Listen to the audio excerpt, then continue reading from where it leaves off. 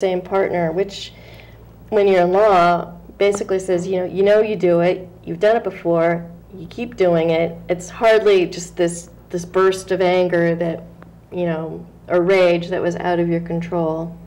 75% of intimate partner femicides reviewed in a recent study were preceded by one or more incidents of stalking within a year of the crime.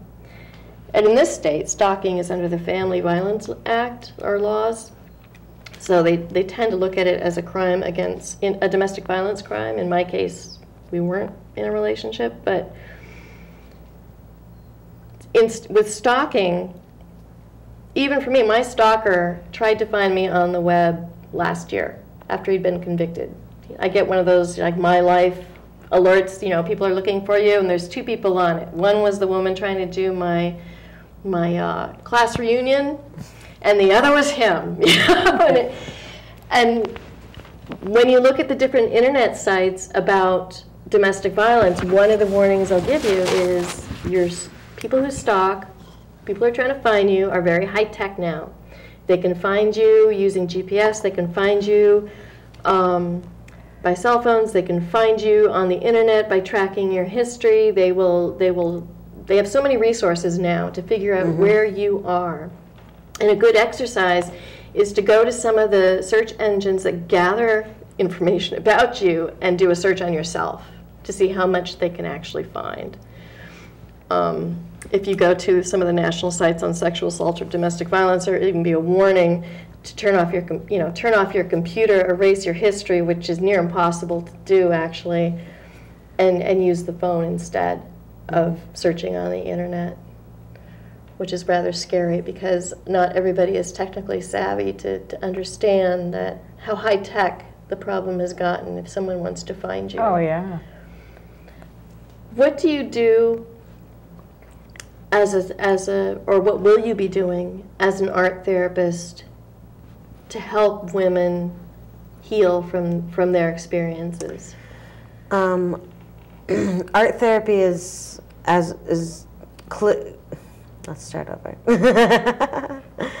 Art therapy as a whole is healing through art, using art as therapy instead of communicating.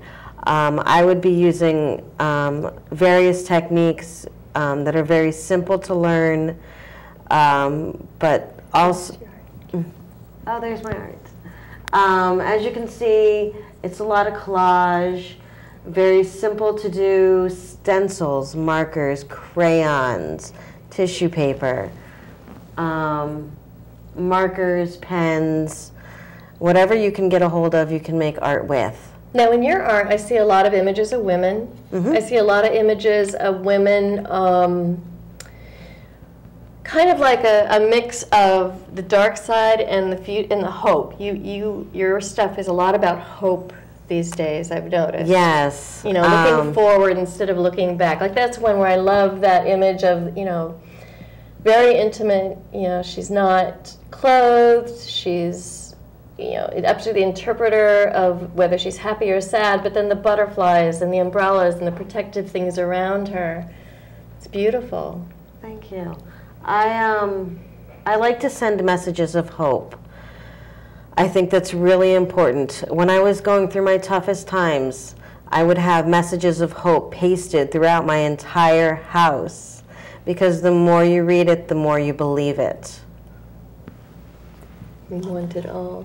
There is kind of a feeling that you're not allowed to want the world to change when you're in that situation. Oh, you can't really read that.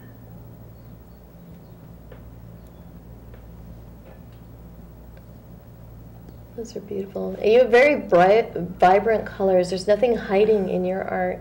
No, it's not subtle. They remind me of tattoos. I love bright, vibrant colors. I think the world should be alive.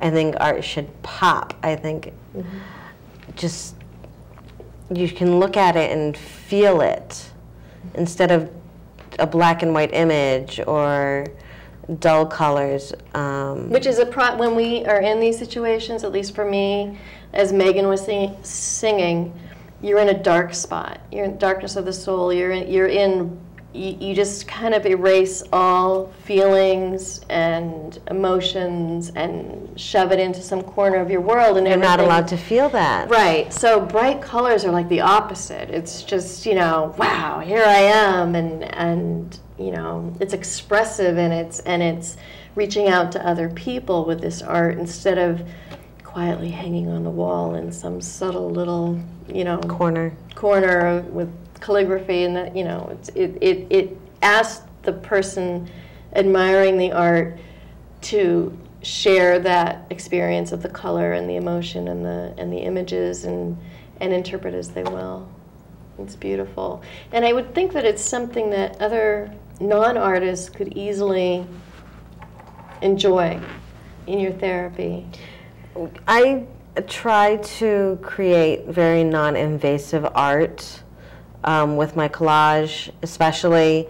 It's art that, for the non-artist to use it as therapy as well. Anybody can pick up a magazine and clip out some images and some words that they like and put them on a canvas. Mm-hmm. And it could, like vision boards are a perfect example that everyone's doing. But I think they're great because it gives you something to look forward to.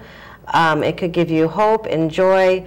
Or on the flip side, if you're really feeling depressed about yourself, it's another outlet for you. Instead of being self-defeatist and allowing it to hinder your self-esteem, you can make art, and even if it's morbid art or depressing art, it's still art, and you're still creating, and you're getting it out of your body. Right, purging.